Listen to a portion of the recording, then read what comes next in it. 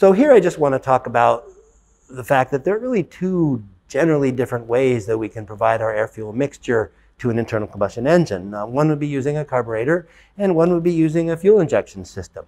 So here I just want to show the carburetor. A carburetor is an entirely mechanical device. The air is going to come in through a butterfly valve, and that butterfly valve is actually attached to the throttle. So when you put your pedal to the metal, if you will, that's going to open up the butterfly valve, and that's going to increase the flow of air through the system. Now, what we don't see on the inside of the carburetor are a series of channels, and that's actually going to provide suction to the fuel supply. So our fuel supply is going to come in through here, and as the air gets drawn through the carburetor into the engine, it's going to draw in fuel. It's basically a mechanical control system, so the air-fuel mixture is set appropriately. You can even make some adjustments. There's various screws on carburetors so that we can make different adjustments to the system. But nonetheless, this is typical of many engines. Now, modern engines tend to be fuel injected, but small engines are not, right? If we have just a weed whacker, a lawnmower, anything like that, those are typically going to have carburetors. You don't want to have to mess with electronic components and fuel injection pumps and all that on a little engine where you're really concerned about size and weight and all of that. So let's go look outside now at just one of the fuel injection systems on one of our engines.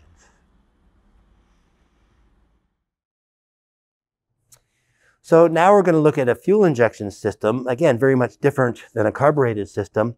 First, I would note that here's our fuel tank. This, by the way, is a diesel engine.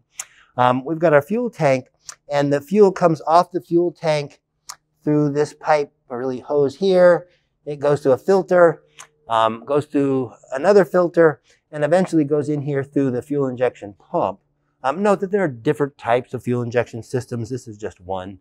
But nonetheless, we're now going to pump the fuel under high pressure through each of these lines, and these lines are going to now inject right into the engine cylinders. Now, as this is a diesel engine, the air which comes in through here is actually going to be introduced first into the cylinders. The air is going to be compressed, and then you're going to introduce the fuel, which is going to auto-ignite at the high temperature of the compressed air. But it is a fundamentally different type of system. I would also note that unburned fuel can actually come back through this line, get refiltered, and then just go right back into the fuel tank. So that's not uncommon on diesel engines. In fact, on many diesel engines, if you're trying to measure the fuel flow, you have to measure it twice. You have to measure the flow of the fuel that comes out of the tank and then subtract the flow of the fuel that goes back into the tank, and that's going to give you the true flow rate of the fuel for this particular type of engine. But nonetheless, at least we can see that there's a whole lot more complexity associated with a typical fuel injection system than a carbureted system, but they do tend to be more efficient these days, and you're going to find fuel injection on, almost all vehicles nowadays.